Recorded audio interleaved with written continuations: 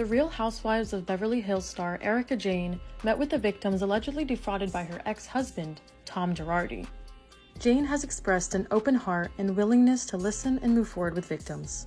They met at the Valley Inn restaurant in Los Angeles for a Paul's ice cream event on Sunday. Victims including Kathy Ruiz-Gomez and Josie Hernandez shared their experiences with Girardi's alleged misappropriation of settlement funds. Jayne's efforts to reach out and support the victims have been acknowledged and appreciated. However, she herself is facing a $50 million racketeering lawsuit and a $2.1 million aiding and abetting lawsuit. Girardi, who's 84, allegedly embezzled more than $15 million from his clients. He's now living with Alzheimer's and dementia in a care facility. To find out more, click the link in our bio.